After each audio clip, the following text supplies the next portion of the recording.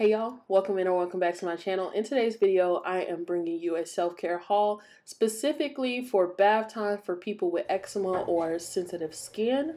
So let's get right into it. Cue the intro. Figured I will walk you through a bath time that I recently had instead of just sitting down and showing you different things.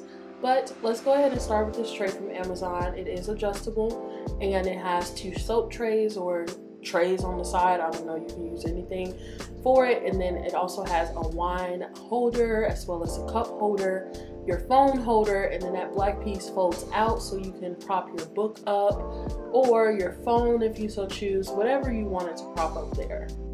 After reviewing this footage, I realized that I treated these like the star of the show. There's so much footage of them. But these are just candles and they're circular because it just adds to the whole luxe feel of the bath. Light you a candle. These are unscented, so it doesn't bother you too much. Alright, so I love bubbles, but obviously there's a lot of bubble baths out there that we cannot use with our sensitive skin. But this one did not irritate my skin at all. It is from the Honest Company. They have this bubble bath line or whatever it is, but it added quite a few bubbles. As you can see, I went in. I literally used half of this bottle, but I was expecting it to sizz up like a decent or a regular bubble bath. However, it does not do that because it doesn't have all those harsh ingredients, which is good. So this was definitely a good one. This one is so good. It obviously, you know that with eczema you cannot use a lot of different scents. However, this one is scented with essential oils, which does not bother my eczema. So as you can see, I went in with this one as well. It is so good. This one has the orange essential oil in there and it just kind of opened up everything. It took the bath to the next level. It smelled really well in there. And then I'm following up with this Dr. Teals unscented Epsom salt just to kind of relax you and obviously de-stress your muscles. So add that to your bath. It's an enhancement for sure.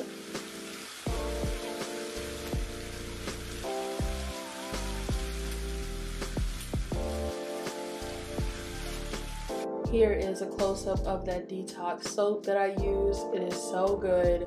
I had to show you so you can go get you some. Go get you some for sure. Back to the bath salts. Here's another one that is definitely a calming one. I will zoom into the title in a second because I don't know the title.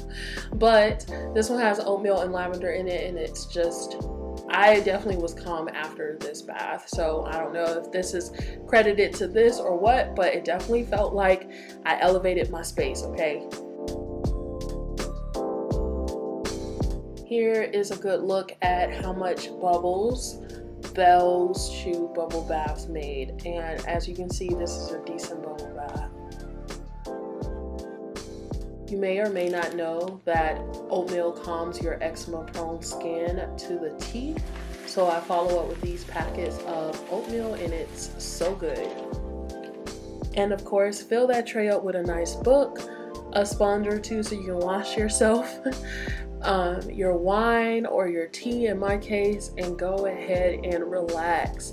Take it off. Pray while you're in here. Give things to God that you haven't been talking to him about. Just definitely enjoy yourself and treat yourself well and have a good relationship with yourself. So I hope that this video inspired you to live life abundantly through pursuit of the life that God has for you through Christ Jesus. I hope that you will go ahead and subscribe to my channel. Stick around so we can be friends, our eczema buddies, you know. But as always, let's go out and live life abundantly. Peace out.